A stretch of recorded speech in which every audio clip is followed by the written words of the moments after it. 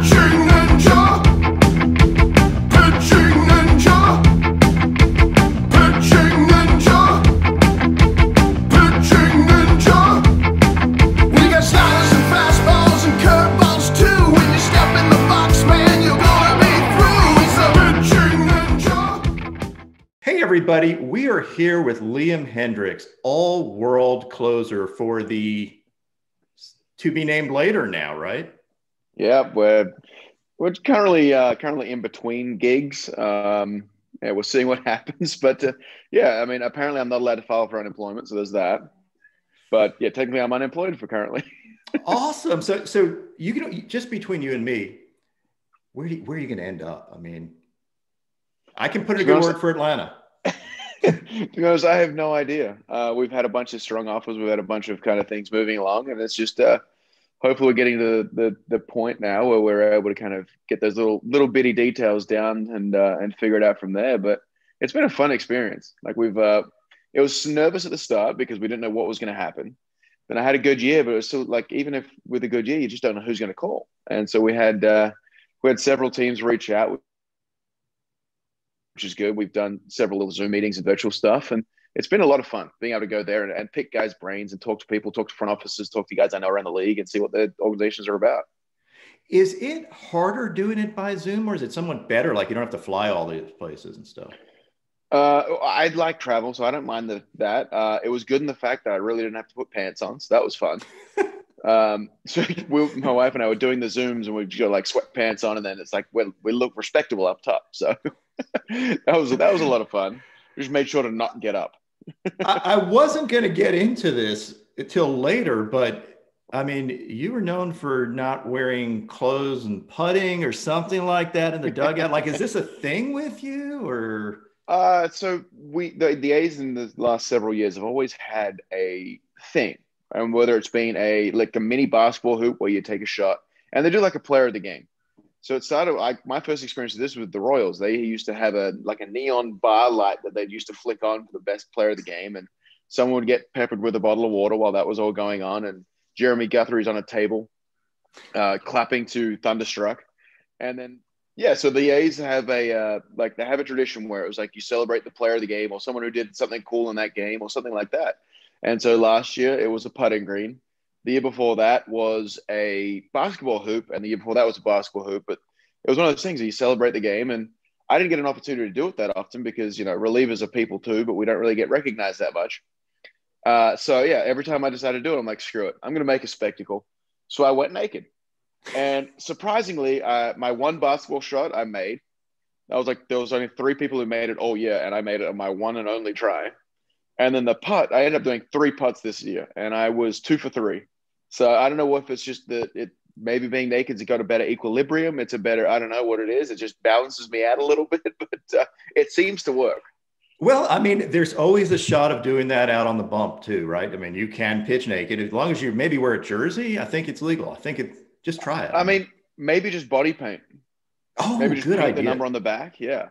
They've got the naked issue. They've got the naked issue now on Sports Illustrated and all that sort of stuff. I mean, I need to go on a severe diet to get to anywhere near to that point, because last person, or was it Arrieta, kind of did it. And it was just one of those things where it's like, yeah, he's kind of jacked and I'm kind of a little sloppy. So he ruined it for everybody.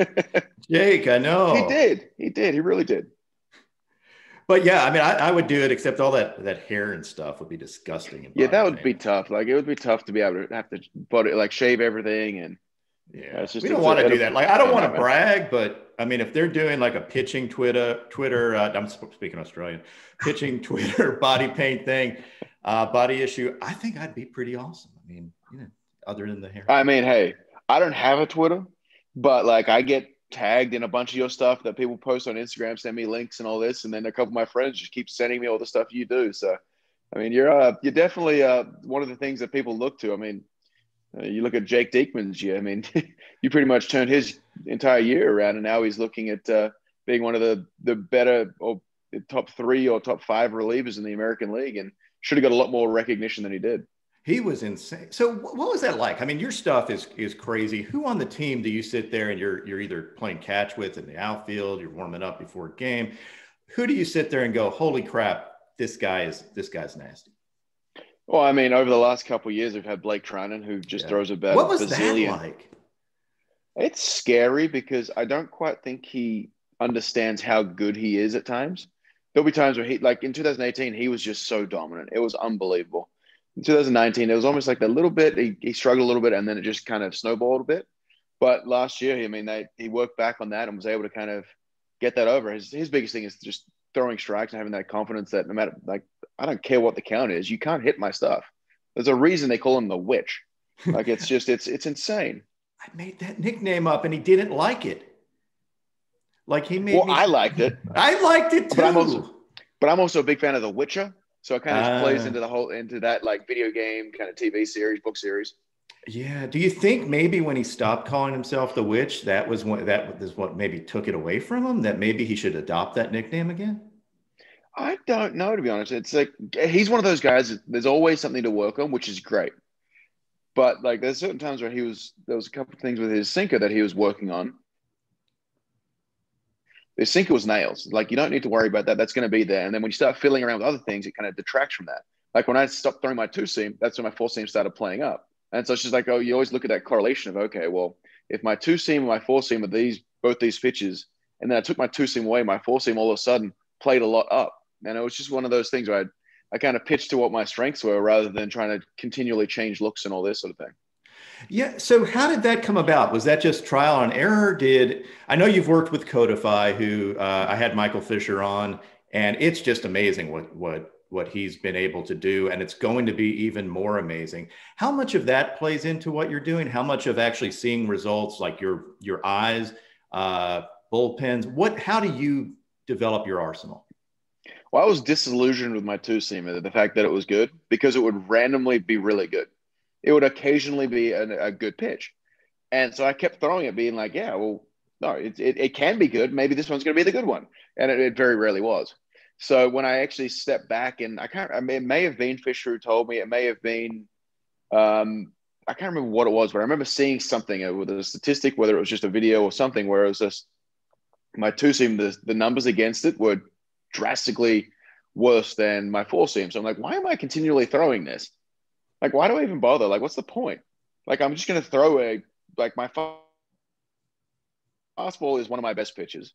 So why would I throw my fourth best pitch is the two seamer instead of my four seam, which is my best pitch? Like, what am I doing with my life right now to be in that sort of space of mind? So I decided to bang it. And then all of a sudden, everything kind of played up. Velocity went up. Everything kind of increased. Yeah, I wonder how much that happens, because coaching pitchers, sometimes you have that one pitch that is ridiculous. Like you throw it one time and it is absolutely filthy. And then you're always like chasing the dragon, trying to get that pitch back. And sometimes, if it's 1 in 5, a good pitch, is it really a good pitch for you? Yeah. And it's like the I don't like to put it as a drug addict chasing the high, but it's like, it's similar. Like you try and find that first euphoric version of it. And yeah, for me, it was just, it wasn't that. Like I relied on that as a starter because it was a little bit of movement, but it wasn't much. But then when you start getting into starting to throw a little bit harder, it flattened out a lot. And so whenever I threw it, it would flatten out and it would just be like a sideways kind of thing. And it wouldn't have any depth to it. So it's like, it was definitely more of a two seamer than a sinker. And I was looking for it to be a sinker. I wasn't getting any ground balls with it. And that's the whole point of a two seam. You're not trying to really miss bats with a two seam. You're trying to get ground balls. And if I'm not getting ground balls, as I said, there's no point in throwing it. As soon as I stopped throwing it, it seems to have worked out right the last couple of years. Did Blake have any hints for you on the sinker? Who was working, like, because you can always change the spin axis, or was it just really not worth it? I mean, your other stuff plays up so well. I still throw it. I still throw it in warming up. Like I don't throw it in a game, but I still throw it warming up just because I'm trying to, like, as I said, you're always trying to get better. And yeah, I spoke to Blake about his grip, his mindset on it, and he picked my brain about four seam. So we went back and forth about two seam, four seam, and the value of it. And like I still think to this day, like he's going to be a guy that his four seam may not play up with the metrics wise, but it plays up considering he doesn't throw it that often. And it's 100 coming off a 90 mile per hour. He calls it a slider, but let's be honest, it's a curveball. So it's just like it's those different variations. But obviously, whatever he's been doing works. It's just as you can see by his contract that he just signed. So it's a good little deal for him. And yeah, I'm happy for him because they're just good people too. Him and his wife Katie are just fantastic people. Yeah, I mean the team overall on the A's seemed like a bunch of good people. I mean, I've talked to Jesus Luzardo, who just has it seems like he has a great head on his shoulders, like knows what he wants to do, really sharp guy. But it seemed like the whole team got along really well, and I assume that had something to do with the success. Yeah, I mean, every time like when you're winning, it's easy to come into that clubhouse and kind of be rah rah or happy go lucky kind of thing. Yeah, Zeus is great. Like he's got a good head. Like I don't think I've ever met a more mature 21-year-old with the ability he has and the hype he's had coming through the system. He hasn't let it get to his head at all. Like it's one of those things where he's constantly trying to get better. He's constantly trying to figure out like what can be that separator between him and just like your average top prospect who's coming up. He wants to be not only like that guy who's meant to be something, he wants to be the guy who is something. And that's I think there's multiple Cy Youngs in that guy's future with the stuff that he has. It's just him putting it all together and getting to that point where it doesn't matter what happens. He's just going to go out there and dominate whichever team. But, we had a really, really cool team between the Mats. They fit in really well. KD, Simeon, Robbie Grossman was an integral part of that. Mark Canna is always on the mic, on the bus. Like those are the guys you need. You need those guys that just love the game and they're passionate and and then as soon as you get off the field, they're able to kind of have fun with everybody and poke fun at themselves. Like it's a good thing. And that's pretty much all we do in the bullpen is just make fun of each other. That's just how it goes. Yeah, I was wondering about that because I noticed that in some of the games you had Minaya and Bassett going commando in the stands. What is it like in the bullpen?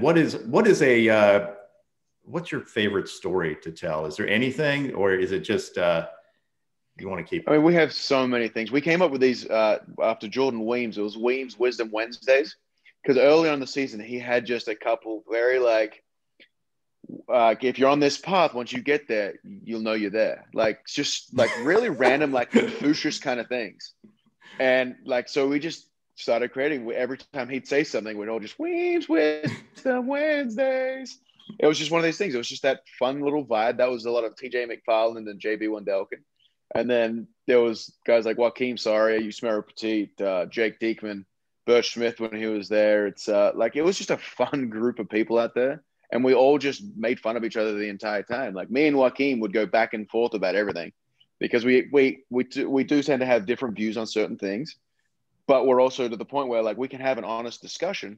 And then as soon as the discussion's over, we're back to normal and it's all good. Same with Lou Trevino. He's one of those guys that you look at his stuff, you're like, this is not fair. I shouldn't even be in the big leagues if this is the guy who's in the big leagues. It's just like they've got that sort of thing out there, like between Diekman, Wendelken, and Trevino. This stuff's stupid. It's not fair. I mean, it looks that way to me. I can't imagine going out there playing catch with them because Trevino, when he's on, is just nuts. It's just filthy stuff. Yeah, for me, it's like I don't know why people don't really like playing catch with me. I tend to be a very, very straight fastball. So if you can't catch that, you're probably struggling to catch.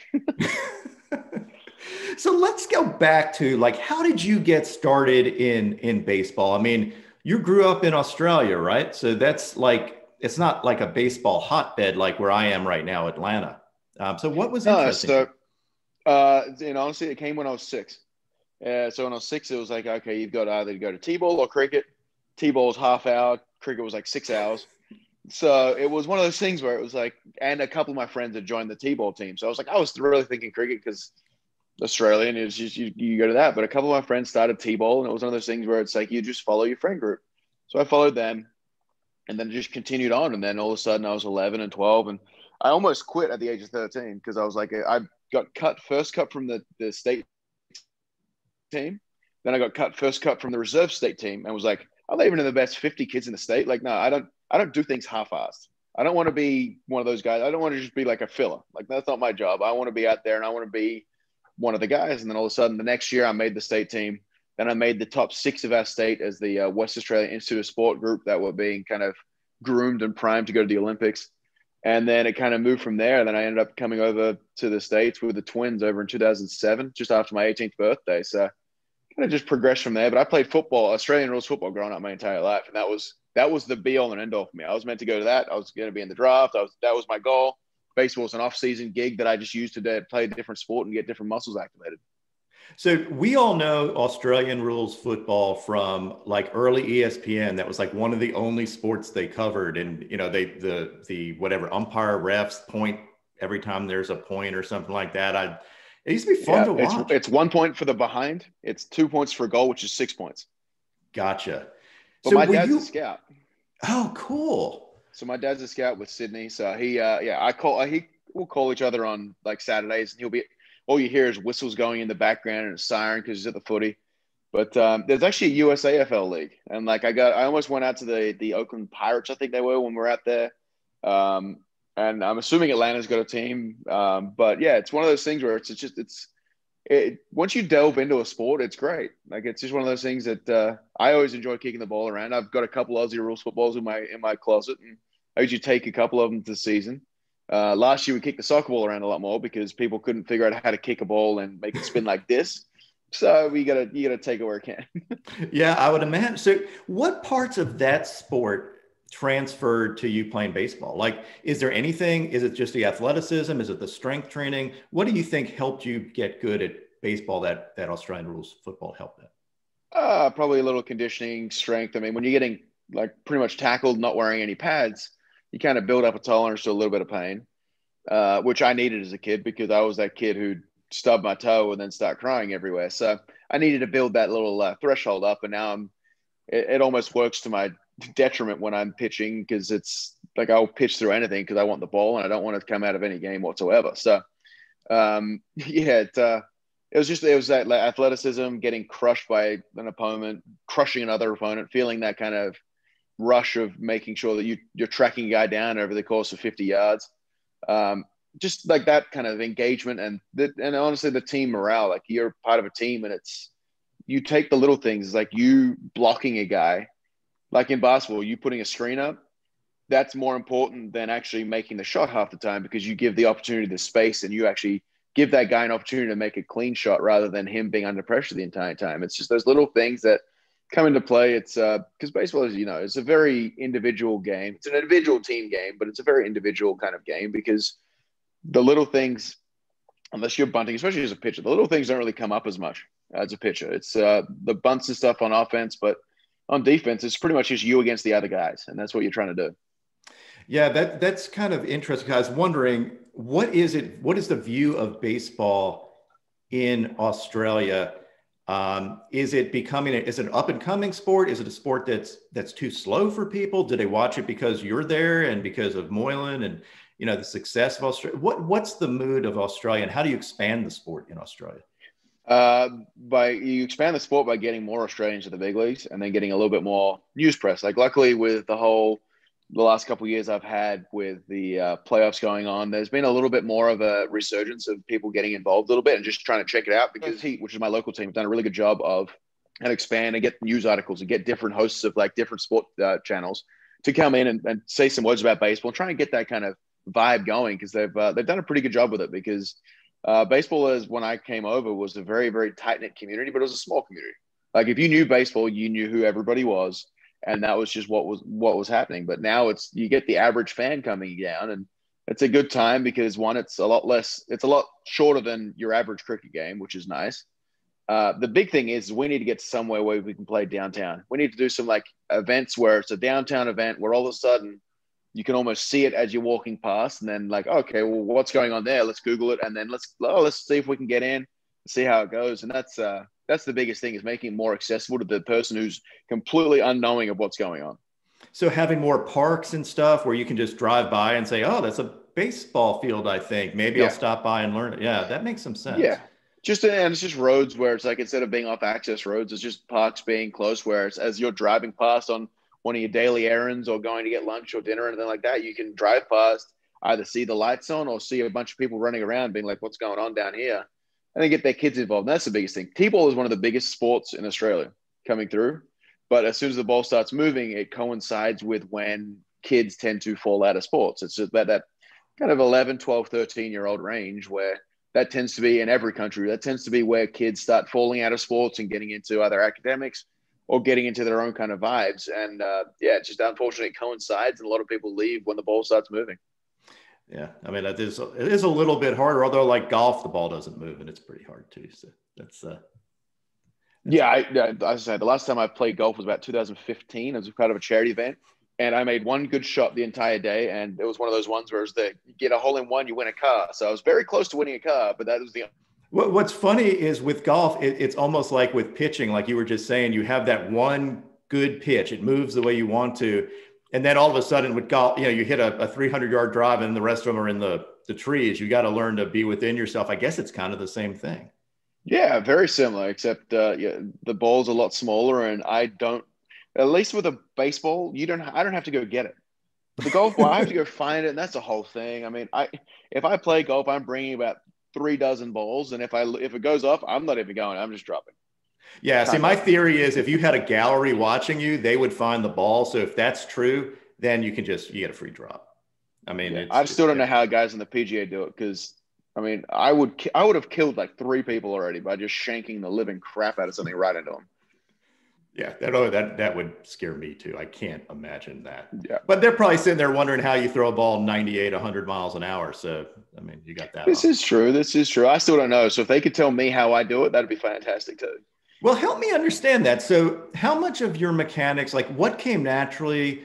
What have you worked on? Why did you get good? And, help me understand your evolution as a player. So before I came over, I used to throw against a limestone wall in my parents' house. It was this 2-car carport that was long ways. So it was about 60 foot 6 inches from this line in the pavement to the limestone wall, and the limestone wall had a strike zone. Pretty much, it would just happen to be the brick. This was before they built it before I'd even considered doing anything to do with sports or anything like that. So it just happened to be that way. And so I would just go outside and I'd throw and I'd just pepper that brick. And all of a sudden, all I would do is just pepper that brick with different pitches. And that, like when I came over, I was known as more of the control artist, kind of not throwing overly hard, 88 to 91, good movement, was able to mix and match and able to throw everything for a strike because that's what I did. And then as soon as I got to my biggest thing was a mindset. Like I realized this a lot later than I should have. It was a mindset thing. In the minor leagues, there was a lot of times where I didn't know who was up. I didn't know who that guy was. So if I don't know who you are, obviously you're nothing special. So that was my mindset on things. As soon as I got to the big leagues, I knew who everyone was. And then I'm like, oh crap, this is Alex Rios. And so I'm like, okay, I got to make sure I get this first pitch slider for a strike, or is he always on that next one? Well, I think he got me for 2 homers on first pitch sliders. So it kind of played in that. And then I just started spiraling into thinking of who's on I need to throw a perfect pitch and all this and all that. And then one of the big turning points for me was in 2013. I was pitching against Texas. I ended up getting the win that game, but it was against, I don't know if Travis, it was against Yu Darvish. Yu Darvish took a no-hitter into the 6th or the 7th. And Travis Blackley was on the team. He was like, why you look like you're throwing like a dart? Like my really short stride, it looked like I was just doing that. I was like, what are you doing? Like, try and throw it.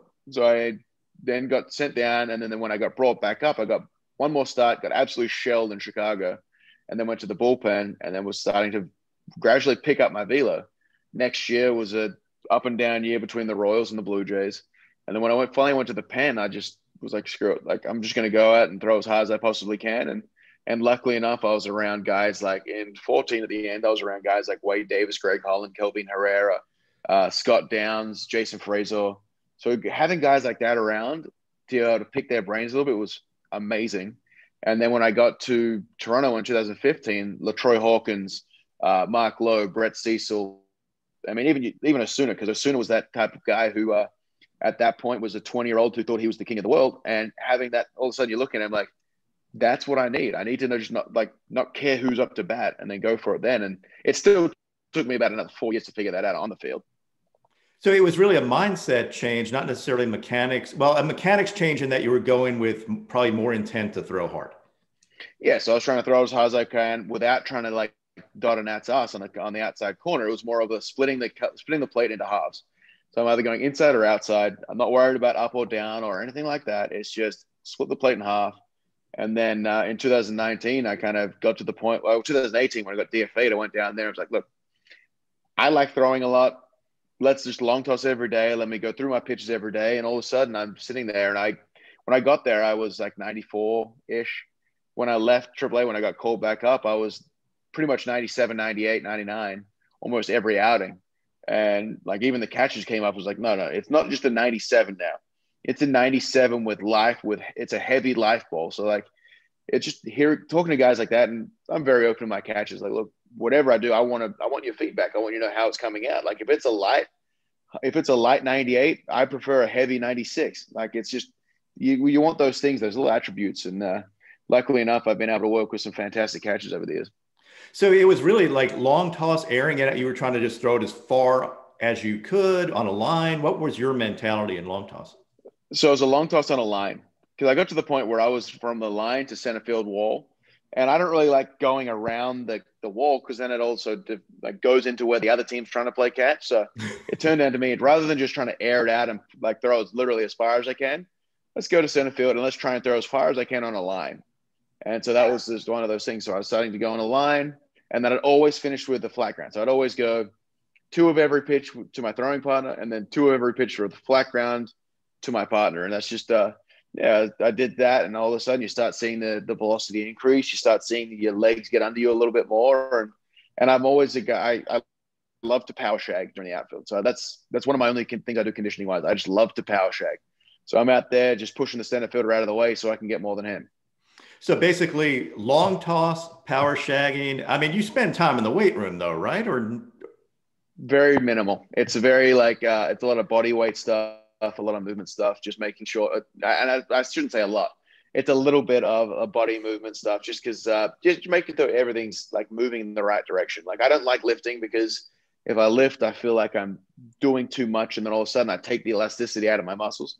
So all of a sudden, instead of it being like, if I do like shoulders or anything like that, I don't feel like I'm fluid through the motion. I feel like I'm really having to grind and try to make this ball come out.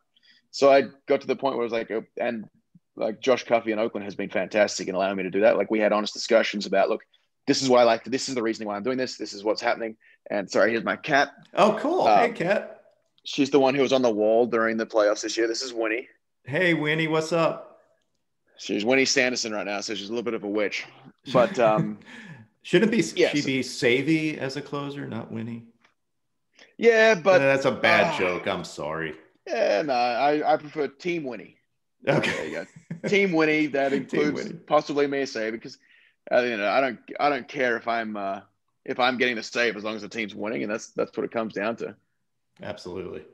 So that's interesting, because I assume there are people on that you've played with that are just animals in the weight room, and you're not that guy, but you're not a small dude. I mean, playing Australian rules football, that's a pretty tough sport. So are you just naturally strong? Apparently. I mean, you threw the cat around like it's nothing. Well, she's a little bitty cat. Like we got some boys that are weighing 20 pounds as cats. So you can do curls with the cat. For me, it's like I used to work out a lot. Like I used to be, when I first met my wife, she said I looked like a serial killer, because I was like 5% body fat and weighing like 210 as a 6'1" guy. So I was a bigger, like leaner guy. And then it just turned out to be, as I kind of got out of the weight room a little bit, that's when my velocity started increasing. So it was sort of one of those things that kind of parlayed into that. And then I went a little bit overboard with trying that out to see how it went. And it seemed to have paid off dividends. But I'll just, as I said, I do like just some core stuff and some hip stuff. That's really interesting, because usually the easiest way to gain velo is, well, long toss absolutely helps. But then people get in the weight room and they're able to build up. You may have been already there. So you just need to maintain it and stay loose. I mean, that's exactly. And that's just, I got to the point where my explanation for it is, it's not about getting bigger or stronger or anything like that. It's about, I don't care what I look like. I don't care how I'm doing things. As long as everything comes out the right way on the mound, that's all that matters. So it's like, I'm not going to try and be in a better position physically to be worse on the mound. I prefer to be in a position where everything flows, and I'm not also changing the way I feel on a daily basis by either doing legs one day, upper body the other day, and core. Like I'm not changing the way I feel. So everything is able to kind of be repeated a lot easier. But it's worse for the body edition when they have that. So yeah, I mean, unless it's just an out of shape body edition, which I'd be all part of. Awesome. So get me to the mentality that you take to the mound. How did it differ from being a starter to a closer. How did Codify play into it? Because this is what I found interesting, talking to Michael Fisher about Codify.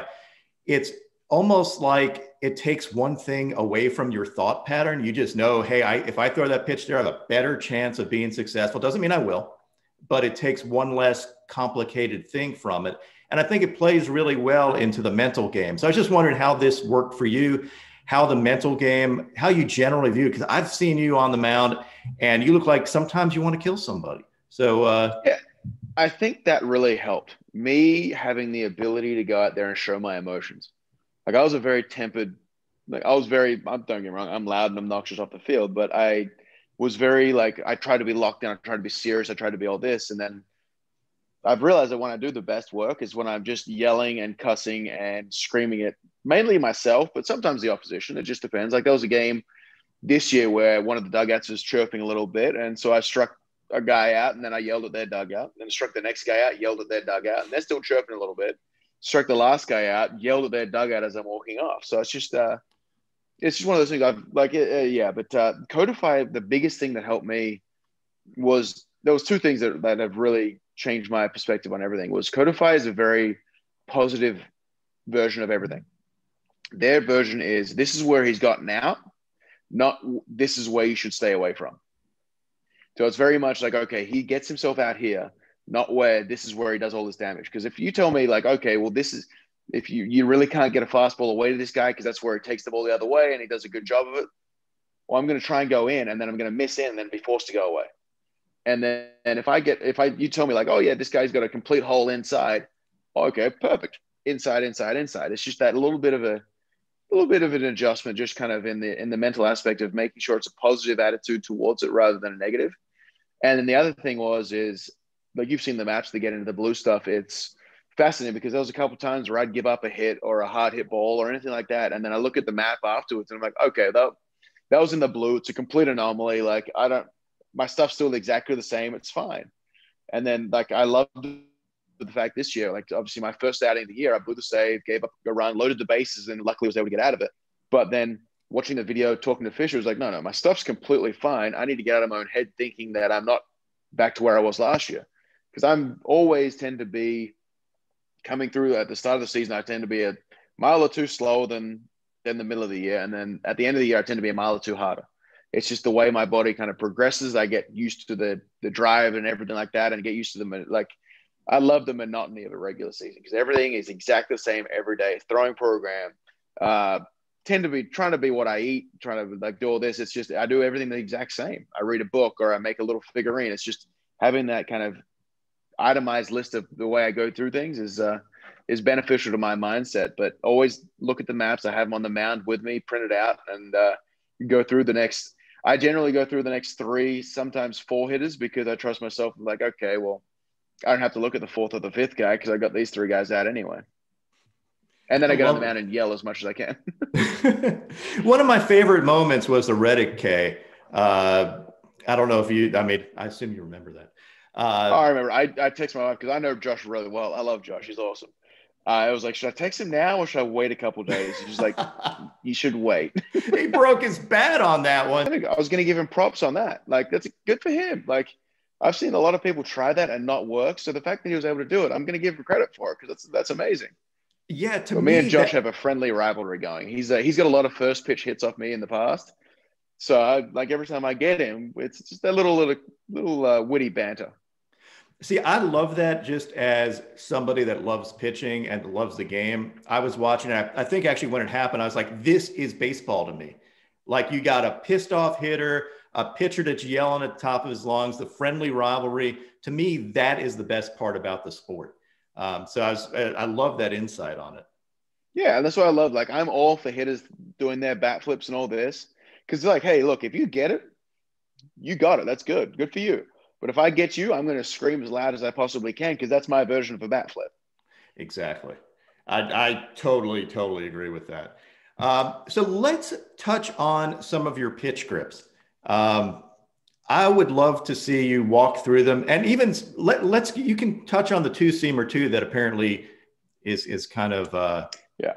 I got a fancy ball. It's I don't know if it's an Eastern League ball. Oh, nice. Yeah. Yeah, back from my 2011 days when I was with the New Breton Rockcats. Nice. It's now no longer officially affiliated team. But yeah, like I'm pretty like my stuff. I feel like is pretty normal. Like the only thing I did, because I've broken my fingers enough times, my fingers tend to be a little odd. But my big thing, I tried to explain it to a couple guys this year, whereas he's like the rolling slow guy uses a guideline, so it's like I want to be along that because I want to be releasing the ball perfectly forcing. So I don't want to be like a little off kilter or a little have more ball this way or more ball that way. So I want to be at this point right along the four seam grip, and I want that ball to come out as a perfect four seam because that's where you're going to get that little ride. The spin efficiency comes through. You're able to get more spin rate on the ball, and it tends to be able to defy gravity just a little bit longer, which is what I'm aiming for with my four seam. How big are you into spin efficiency and your metrics? I'm just curious. I love it pregame. Pre-game, I'm all about it. Then in post and like during the game, like Texas, the new stadium, they have the spin rate and stuff like that on the video board. So as I'm pitching there, I kind of looked back and had a look at it and I was like, okay, well, that one wasn't good. The next one, like, try this. Oh, that one's better. Okay. But it was nothing that I'm like really overly concerned about because at the end of the day, pre-game, it's all good because I want to make sure that I'm pretty much consistent with spin efficiency, with my spin axis, with my release point, with where I'm at on the plate. Like I want to make sure that's all consistent.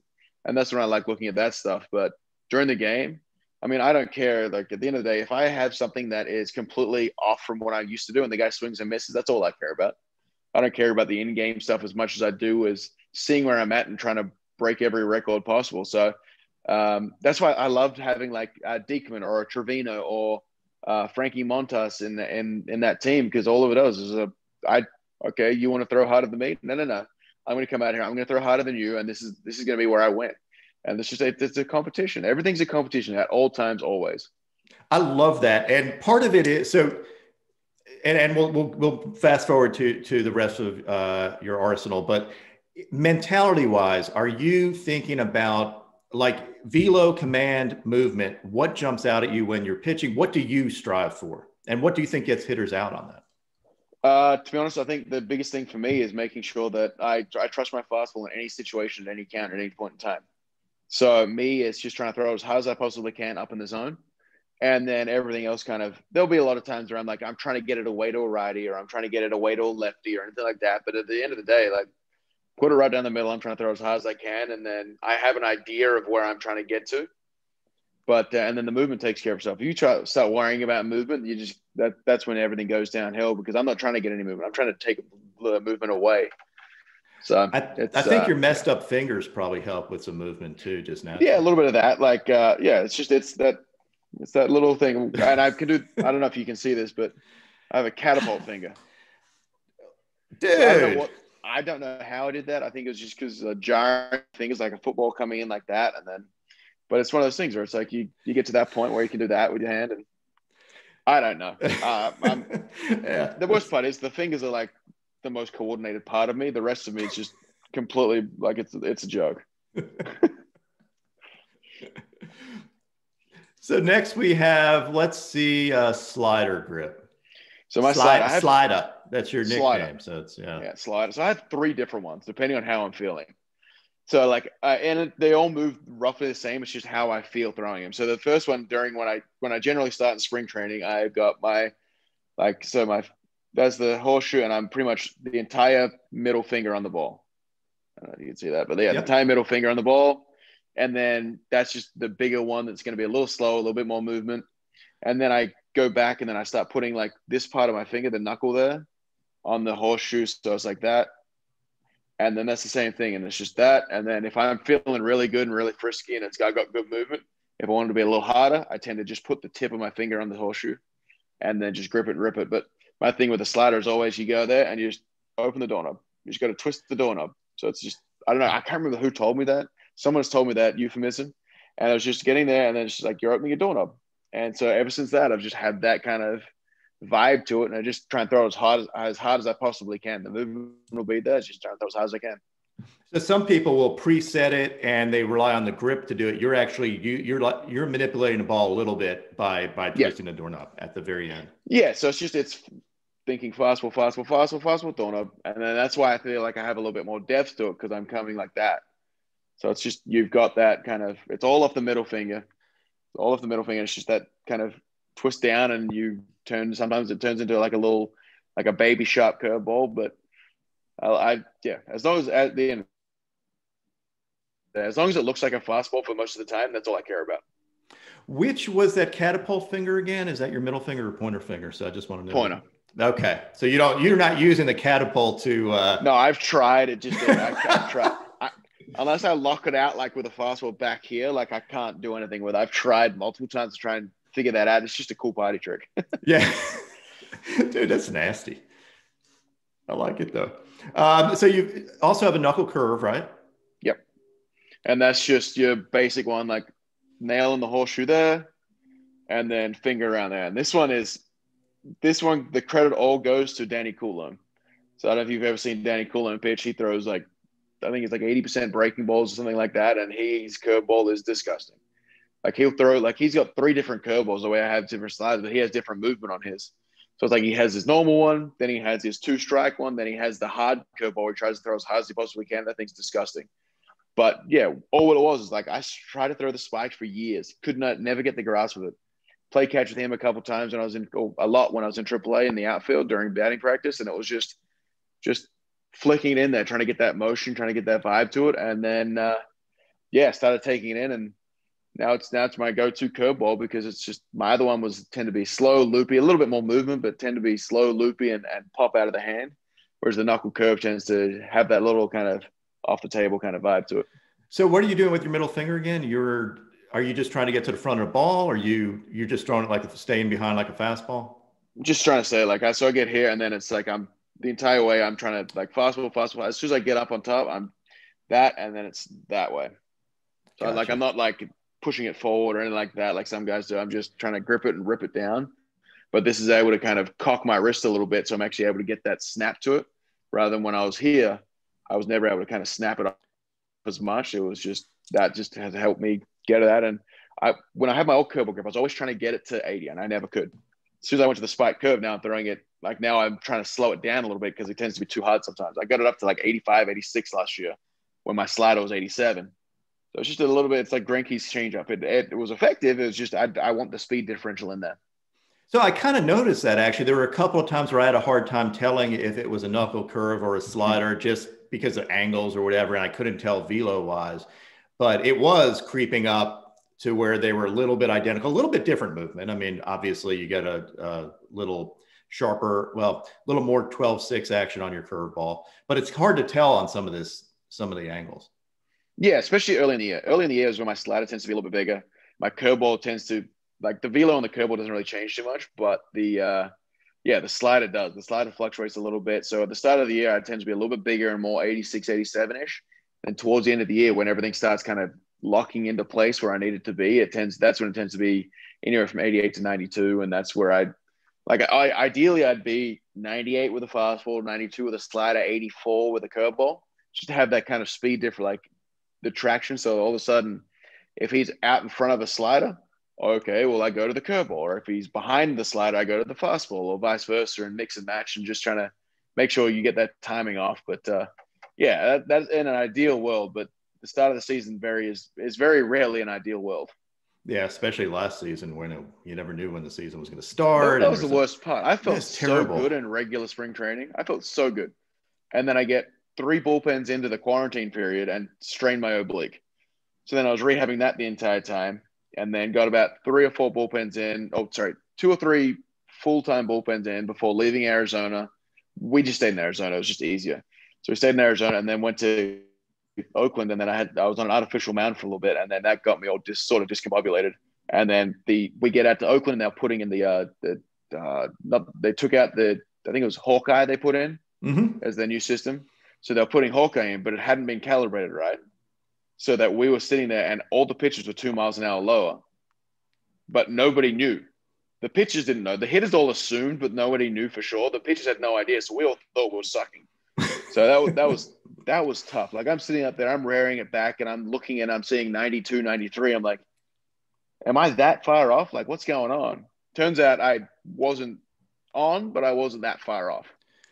I noticed that as well with sometimes it was too fast too. I thought Kyle Hendricks was hitting like 92. And I was like, he's not hitting no such thing as too fast. Yeah, that's just not happening. So how do you choose? So you touched on it. So you reading the hitters' swings and approaches? Is it about your catcher calling it? How much do you pay attention to what the hitter's trying to do when you're trying to choose what pitch to throw? So a lot of it, like it first comes down, I look at the codify stuff before the game and be like, okay, who's better at a curveball? Who's better at a slider? That's my biggest thing because I know, and where do I throw my fastball? Is it up? Is it down? Is it in? Is it out? And then other than that, it's as soon as the game starts, I usually forget it all anyway. But then I read the hitter and it's like, okay, well, he was late on a fastball there, so I'm not going to throw a slider. I'm going to go back to the fastball, or I'm going to throw a curveball, which has that little bit more speed differential. And then from that, like if you swing and miss at a fastball, you're getting it again. There's a 90% chance you're getting that fastball again because you just told me you can't hit it. And a lot of hitters, as soon as I stopped thinking that all hitters were geniuses, that's when everything kind of started playing up as well because the hitters and pitchers are both the same way. They both think the other side are geniuses. They both think the other side has got this diabolical plan to trick them by going this and then this and this and then this and this. And that's not what happens. If you swing and miss at a slider, I'm going to throw it again. And then until you start trying to catch up to it, then I'm going to throw a fastball. And then I'm going to go fastball, and then I'm going to get even slower after that to a curveball. It's that mix and match of trying to mix in times because, but if you swing and miss at a pitch, there's a 90% chance you're getting it again. I won't tell anybody that. It's a very basic plan. It's just one of those things that everyone as I said, everyone overthinks their pitching methodology, so that all of a sudden, okay, well I threw a fastball and he swung and missed at that one, so he's going to be sitting on fastball, so I'm going to throw a slider, and then all of a sudden they couldn't catch up to that because they were sitting sliders. So the next time you throw a slider, they hit it 450 feet. So I got to the point where it's like fastball. So that seems to be your mentality you're just viewing it as a competition at that time, me versus hitter. And my job is just beat him. Like it's just a physical more of a physical competition, a mental competition. And it's just like a gladiator type thing. Yeah. I played catch this morning. I was talking to the kid I was playing catch with, and I was just saying it used to be to the point where I was trying to play chess with checkers. So it's like, and now it just went to the point of no, I'm just playing chess. I'm playing checkers with checkers. I'm just going out there. It's me versus him. There's no number. I don't care who's in the box. I'm going to beat that guy in that specific at bat. I know I'm better than him. I always put it I'm an egotistical narcissist on the mound when I pitch. Off the field, I feel like I'm relatively humble. I mean, probably not, but I feel like on the mound, I am better than every single person that is on the other team, and I'm going to prove it to you every single night. And that's just how it's been. Because, I mean, I'm sure you've spoken to other people. If you ever doubt your pitch, even if it's the correct pitch in the great location with everything going for it, it doesn't have the same weight as a guy who throws the wrong pitch with conviction. Absolutely. I do think some people think of it some people like to think one pitch at a time. I'm going to be a robot. I'm not going to show emotion. My job is just to throw the pitch where the catcher's calling it. I don't want to shake off. I don't want to do anything.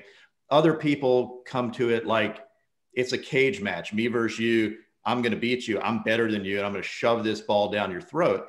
I think it could work for either one. But you have to do it in your personality. Like you were saying, as a starter, you were more timid, and that's not your personality. So you're taking away one of your best attributes and muting it. And I think coaches have to understand that, right? I mean, as a coach, I can't expect you to not show emotion if you're Liam Hendriks, but I also can't expect Kyle Hendricks to sit there and yell and trash talk. Yeah, it's just one of those things. I think every team is now moving towards the individualization of both the approaches for pitches and specific workouts and training modules and all this, which has been a great trend to move into, because it used to be the cookie cutter mold of, oh, you're a generic right-handed pitcher. You're going to be a sinker slider guy with a good changeup. That was with the Twins, their specific model was the Kevin Slowey, Scott Baker, Nick, I can't remember. He was one of their top prospects for a while. But it was all that same way. It was just you're going to be 90 to 92, sink a good changeup, and maybe mix in a slider or something like that to get him off that. And that was what you're going to be. And that's what I kind of got typecast as myself. I typecast myself as that. I put a ceiling on myself. That's all I could ever be. I'm going to be your ground ball guy. There's going to be a hopeful like number 3, number 4, number 5 guy in the rotation. And I never gave myself any credit for trying to move forward that. And then that's what my wife and I always talk about. Like I used to put ceilings on myself. It used to be, now my goal in the bullpen is to try and strike out 100 guys. And I just looked at her and was like, yeah, there's no way that happened. That's not the way I pitch. She goes, why not? I'm sitting there like, it's actually a good point. Like, why not? Like, why is this unattainable? Why is this not a big thing where I can go out there and do this? And it's just it turned into that kind of mindset of like, well, everything is like, oh, well, you can't do this. So why not? Like, why, what reason do you have for put a ceiling on myself? What reason do you have for anything going on? It's just, I think as soon as you start questioning absolutely everything, you get an idea of what your personality is. You get an idea of the way you want to attack things. And for me, it was that takes out of the whole generalization of trying to make that cookie cutter mold. It's like, okay, well, yeah, day after you pitch is leg day. Well, why? Well, it's just the way we've always done it. It's like, no, that's not a good enough reason. Why? What benefits are you giving me by doing legs the day after? Like, give me some sort of scientific or some sort of kind of backing as to the reasoning behind your decision. And that's where I love what I was able to do with Josh Cuffey and Terrence Brannick with the A's was go through and talk about workout plans, go through and talk about like issues and why do you want me to do this? And then they go into a reason why. I'm like, okay, now I get it. And then you go in there with a mindset of like, oh, okay, this is what I'm gaining from doing this exercise. That's why I'm doing it. This is what's going to make me better. Yeah, I feel like players are more empowered now with that. Like it used to be the coach was in charge, the front office is in charge. Now you have your own data, you have the codify stuff, which helps you, I think, simplify the game versus some people would obsess about it. And some people would sit there and go, technically I need to do this. You're using it as big picture. What do I need to do to attack this hitter? But you're also able to customize your workout, customize your mentality, customize everything. And that's really brought out what's best in you. And I love that. I love to see pitchers take charge of their careers, players take charge of their career, because you end up like, who's in charge of your career now? You are, right? You're a free agent. It's like it's like catches and pitches. It's like, well, the catcher put it down, so I threw it. Well, but did you think it was the best pitch? No, but the catcher put it down. Well, does it go against the catcher's ERA? No, it goes against yours. So if you don't feel comfortable throwing that pitch, don't throw the bloody pitch. It's not that hard. Like it makes more sense if you like feel comfortable with whatever the hell you're throwing. In saying that, there's certain times where I'll give, like if I've told catchers in the past, hey, if you see something and you put down, say, a fastball and I'm thinking slider, if you put fastball down again, I'm going to throw it. Like if you see a thing, but don't just put it down because this is the one you feel like, just give me some, like if you say, hey, I just don't think he's going to be able to hit one, put it down. Let me throw it. And then if I get burned, it's still on me because I threw the pitch. But we're going to have a discussion about it. And if I shake to something and then I get hit, like there was a game in Minnesota in 2019 where I ended up blowing the save. It was my third day in a row. And I still hadn't quite figured out my mentality on how to deal with that, the third day in a row yet. So I ended up blowing the save, gave up a couple runs. And afterwards, like, what happened? Like what happened? Like, well, every pitch. And so like the catcher came up to me. It was Josh Fegley. He came up to me and was like, hey, I actually appreciate that. I'm like, look, I'm not about to throw anybody under the bus if it is. It's like, no, I shook off every single pitch that you put down. And every single time I shook, they got a hit. It's not on you. It's on me because it's poor execution. It wasn't on you. And I hate it when the catchers get a bad rep, especially with some of the coaching staffs, because it wasn't their decision. They may have put something down, but it's still not their decision to throw it. Yeah, it's funny at younger levels, for example, high school baseball in the U.S., even college baseball in the U.S., it's a lot of times the coach calling the pitches, and the pitchers do not feel like they can shake off, at least in some situations, which gives you I mean, in the end, if you give up a dinger on a fastball and the coach called it, guess who's getting in trouble for that? It's going to be you. You own it. Yeah. And it's just hard. I love the idea of owning your own pitch and being able to dictate what you throw, because then you have 100% conviction. And for you, you do not seem like a pitch to contact guy. That just doesn't seem like your mentality. No, if I get a guy to 2 strikes and he puts the ball in play, I'm usually pissed. because I did all the work to get you 2 strikes, and then I go and screw it up. But no, especially to the high school and college thing, I love the fact of when I think at certain points, especially maybe in your first 2 years of college, having someone call the pitches, having someone idea, because you don't really have an idea.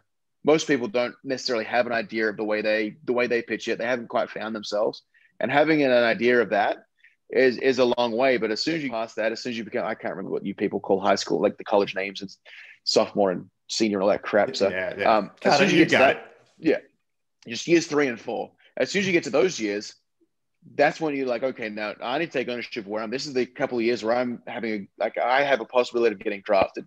This is where I need to make sure that every coach and every scout out there knows that I'm calling what I do. So it's not just the coach putting the signs down for catches as well. He has an idea of how to game call. He has an idea of how to run a pitching staff. He has an idea of how to like kind of move around certain guys and pitch to contact at times, and then maybe have that ability to kind of strike a guy out in a big situation. But you need that ability because you see some of the catchers getting into the game, they have no idea how to call their own game.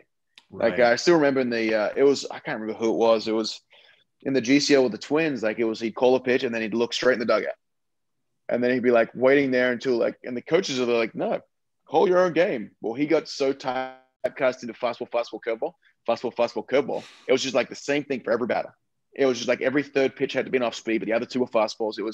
He learned. I can't remember the guy's name, but he learned and he got a lot better. I'm like, I can't remember if he got to the big leagues or not, but he got a lot better at game calling. He was able to kind of move on, and it's all just through experience. The same way with pitching, you get that you finally figure out what works for you, and for me, it's just gripping and ripping and throwing as hard as I can, and then screaming at the other guy. Yeah, I mean, it used to be you wouldn't even throw secondary pitches. It would be fastball, set it up to basically set up and off speed, not throwing first pitch off speed. Things have changed a lot with analytics and just thinking about it. Like hitters have a tough time hitting sliders. So why would you not throw them a slider when you think you can get them out with it? Yeah, there's no fastball counts anymore. Hitters complain about it all the time. Oh, there's no fastball counts. Yeah, he threw me a 3-0 breaking ball. Well, shit, you've swung at every single 3-0 fastball this year. Why wouldn't they throw a breaking ball? Instead of giving up a double, they can throw a breaking ball. Maybe you'll swing, maybe you don't. If it's a walk, it's a walk. You're only at first rather than second. I mean, you've done it to yourselves, hitters. Like it wasn't the pitchers. It was the pitchers making adjustments because you guys kept swinging. Like I have no problem with the Tatis Jr. Grand Slam against Texas because you know what? Guarantee you the pitcher probably threw a first pitch breaking ball in there somewhere as well. And it's the same difference. You throw a first pitch breaking ball in a nothing game with anybody, they have the ability then to swing 3-0 on the next guy. It's just that's how it goes. Like if you can't just it's bits and pieces of both. It's just it's not a disrespect thing. It's not anything like that. It's about making sure like, hey, look, we got to still play the game. I'm not giving up this game. I'm not giving up on at bat because some of your guys on your team have struggled today. It's like, I'm not giving up. I'm not going to make it easy for you to get a hit off me because we're winning by a ton. No, you still have to earn that hit. And that's what's going to happen. But by the way, do you ever swing the bat anymore? How are you as a hitter if you were going to get an at bat right now? I was very close to getting an at bat in 19 in San Francisco. I came into the game. We're up by 3. Then we scored like 2 or 3, and I was on deck. I was so excited because I haven't got a hit. That's the only one. I just want to hit. I want that ball. I want that ball put on my mantle. But alas, there's been no such luck. I feel like I'd be okay, but like at the end of the day, it's like there was a time. I'm going to toot my own horn, but there was a time period where James Beresford, who made it to the big leagues as a second baseman with the Minnesota Twins, he was the best pitcher in Australia. And I was the best hitter in Australia and made it to the big leagues as a pitcher. It was just that was a topsy-turvy year, but I was always – my name as a hitter was Ugly Power. It was an ugly swing, but I could hit it pretty far. Like, I guess you could say I was country strong as a kid. But, yeah, I had no if I was on, I was great. But if I was off, I was horseshit. I was so bad. Like, I still remember, like, there was times where I got back from the National Carnival and I'm hitting for my team, and they're like, no. You don't swing today. Like, just track the ball and see if you can figure it out. Because I went through from hitting 450 or 400 or whatever it was to almost hitting under 300 in the space of 3 games. It was just terrible. Like, I was so bad. And then we figured it out and I got back on track. But it was just, yeah, it's when it rains, it pours. And when the bucket has a hole in it, there's no rain that's being caught. So it's just that's the way I was as a hitter. So Do you ever almost miss signed as that? an outfielder. Do you ever miss it? I miss playing every day. So I miss like not being. I obviously as a reliever now, you get an opportunity to possibly be there in there every day, which is great. But I miss playing every day. I miss the outfield. I feel like I'm a decent defensive outfielder. Like that's why I power shake, because I enjoy that. That's what I try and do. I try and get good reads and do all that. But yeah, I just miss playing every day. I miss kind of the natural grind, but I also much rather enjoy a pitcher, which is generally based a positive kind of position rather than a hitter where it's, if you get out 7 out of 10 times, you're still a really good hitter. The other thing I think as a pitcher, you can be, I mean, you're in control of everything. You're aggressive. You're on the, you're the one who's trying to attack the hitter. I think hitters sometimes almost like being a counterpuncher sometimes. I mean, good hitters obviously are aggressive as well, and they're waiting for their pitch and gonna hack. But if you take that mentality, it seems to fit with your mentality. Probably what you're doing at the plate though too, which is I'm gonna hit everything out of the park and swing out of my shoes on everything. Yeah, I feel like I'd be a lot more analytical if I was a hitter. A lot more, okay, well, what does this guy like to throw? How would you hit you? I'd never get off the fastball. Like I'd never get off the fastball. And then once I faced myself a couple times and I realized that all I'm going to do is throw this guy a breaking ball because he never gets off the fastball, I'd have to make the adjustment. But yeah, it's always thinking, like, as I said, like there's a couple guys that I played with that is literally their motto at the plate. Never leave the fastball. They'll swing through 2 sliders and the hitter will be like, okay, well, he swung through 2. I'm going to make sure I throw this fastball up and I'm going to get him because he's going to be sitting slider now, 450-foot homer, because he just swung through 2 sliders and all of a sudden he gets his fastball. It's just, yeah, it's just you simplify the game and it gets a lot easier. Could you hit your own slider? I couldn't hit anything I throw. But that's based a lot less on the fact of what I do on the mound is how I would be at the plate. Like, I don't think I could hit anything. I feel like I just, at this point in my career, I'd be way too long. I'd be trying to do too much. And then I've got like maybe a limited opportunity to get an at bat. So what am I trying to do? I'm trying to grip it and rip it and try and hit as far as I can. Yeah, exactly. Or I screw myself and just do like a running bunt just to try and get a base hit so I can get on base and then just keep the ball. So I know you're a big animal guy, and we've seen Winnie. What type of animal do you feel like you are when you're on the mound? I like to say shark. I like to say great white, just because they're just floating through, and then all of a sudden they go nuts. I feel like that plays into my mentality a lot. I'll listen to music, I'll read a book in the clubhouse, on the field, like off the field, like in the bullpen and stuff. I'm joking around the entire time, making fun of people, making fun of myself a lot. I'm very self-deprecating, which I think is endearing. And then on the mound, like I'm still joking around. Like I'll throw something and then be joking around with somebody else. And then, that's about it. And then all of a sudden I get on the mound and I'm a different person. My wife calls it white line fever. I've got white line fever that I'm just 2 different people. I'm a different person off the field than I am on the field. And I think that's a key to a lot of what I've been able to do, is have different mentalities between trying to get better and then on the mound, where I'm not trying to get better. I'm just trying to be better. Like I'm not trying to get anywhere. I'm not trying to work on anything on the mound. I'm trying to just destroy the other people, the other person's soul on the other side. I love that. Well, thanks for all your time. This has been absolutely great. And that catapult finger, I'm going to have nightmares about it.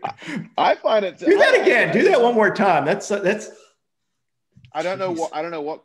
Like, I don't know how it started. It had to be catching a football, no? Like Australian, like that's sick. Yeah, I don't know what it is. I think one of the tendons just got a little like up there. I probably get I got bone chips everywhere, so there's probably a little bit of a bone chip floating around in there, and then it's just a little. Everyone has that one thing they can do at a party, and I got the catapult finger. Yeah, I got to find mine. It's the pincer because I can do it that way. Dude, that's like ridiculous. It's like a scorpion's tail.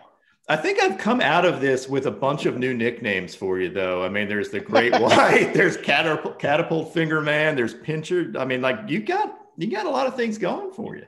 Well, the funniest part is so you know Mark Zepchinski, lefty reliever, was with the Cardinals and stuff. Yep. So we went on vacation with him, and his wife just got enamored with the way I say shark. So she was like, "Yeah, the shark." So for Christmas, I got shark slippers. I got a cat riding a shark board shorts. I got a dog riding a shark t-shirt. She went ham on the whole shark thing. Got some socks, and so I think I can't take Great White. I feel like that's already taken by old Greg Norman out there. But it's I'm sure we can figure out. Yeah, we can do something on that, right? Yeah, I'm sure we can figure out a moniker that includes shark or jaws or snap or something. I don't know. All right, I'm going to be thinking about that. If you think of anything, let me know. And that's your new name for this season, wherever you wind up. I mean, I'm excited to see where you wind up because me too. Whoever gets you is going to be just like, I've seen the teams that are looking at you, the names that you've mentioned. Anybody that gets you is going to be you take them to the next level, I would think. Yeah, I'm excited. I mean, it's been a fun process, but at the end of the day, I'm excited and hopeful that wherever I go will be a chance to win something. And that's what I want to do. I want to win a ring. And that's the big thing I want. I want to win a ring. Everything else comes second to that. I want to be on a team that has the option, like has the ability to win within the contract. That's my big thing now is trying to, and the big thing I want to make sure is no matter what financial windfalls, whatever comes through that way, my mindset is going to be making sure that deal looks like a bargain. Regardless of anything else, I want to make sure that's the same mindset I took into 2020 was, you don't think I can repeat this? Watch me. It's the same thing. You don't think I'm worth this? Watch me. I'm going to make this thing look like a bargain, and then I'm going to be laughing. We're all going to be laughing all the way. That's a fantastic mentality. Some people have a hard time thinking they want to live up to the contract or whatever. You're taking it as a challenge versus a pressure on you. Yeah, there's no pressure on it. It's just a challenge. It's a challenge. I'm going to make sure that this is viewed as a bargain. I'm going to make sure like I'm going to be better than the contract. No matter what happens, I'm going to be better than. I'm not just trying to get the value of it. I'm not going to just hopefully I live up to the value of it, what it's worth. I'm going to be better than it. And that's what I'm trying to do. Well, that's awesome. Thank you again for taking the time to talk. This has been fantastic. And again, I'm going to be having nightmares about the catapult finger thing. I've never seen anything like that. Strike three, y'all!